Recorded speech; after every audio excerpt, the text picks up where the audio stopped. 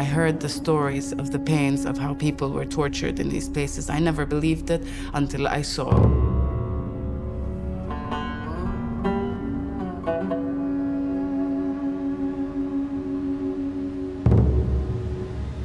And when I saw, I couldn't unsee it.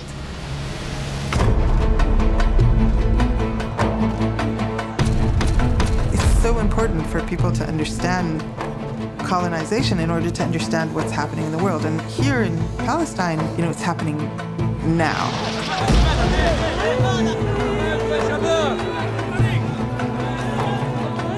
So how does the world completely turns a blind eye to the Israeli continuous violence and sees Israel as the victim? This is the big question.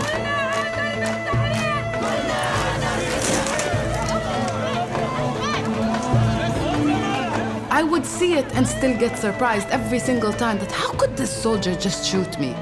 We're so dehumanized to the point where they can come and they can exterminate you because to them, you're nothing but a rat.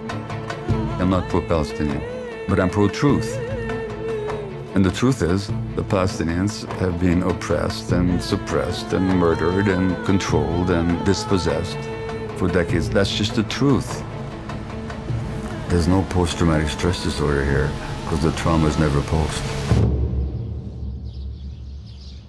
فلتتجلى فيك روحي فلتتجلى فيك سمائي فلتتجلى يا إلهي فلتتجلى فلتتجلى فلتتجلى.